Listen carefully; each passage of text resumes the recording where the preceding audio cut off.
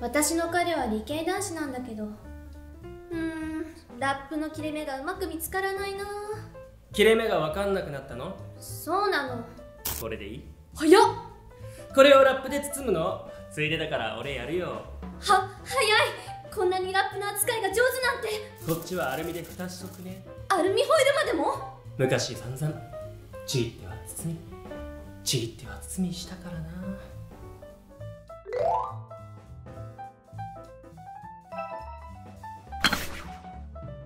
やべ、拭くもの、キムワイプ。待って、これ忘れてない？暑くて水分もよく吸うし、器具をこの上で乾かしたり食器を置くのもよし、掃除にももちろん大活躍。キムタオルで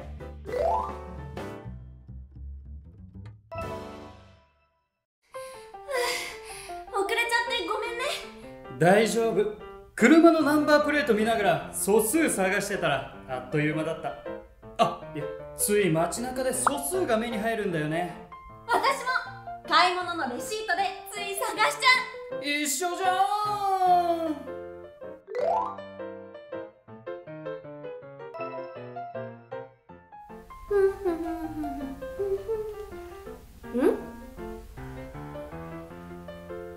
どうしたの？難しい顔して。テレビ何か気になるの？この天気予報の温度の有効数字が3桁と2桁で揃っていないのが気になって。言われてみれば気になるね。ここのパーセントの数字も合わせてほし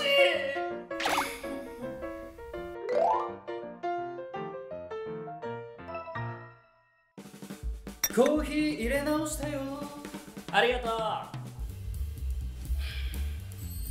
いい香り。いや、匂いの嗅ぎ方が理系。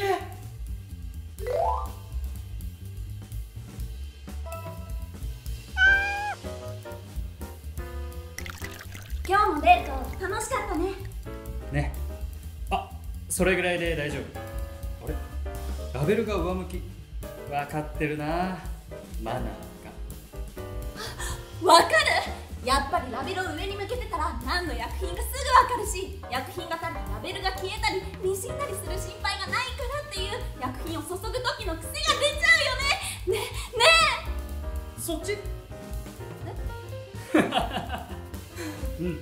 確かにそうだね。わかる。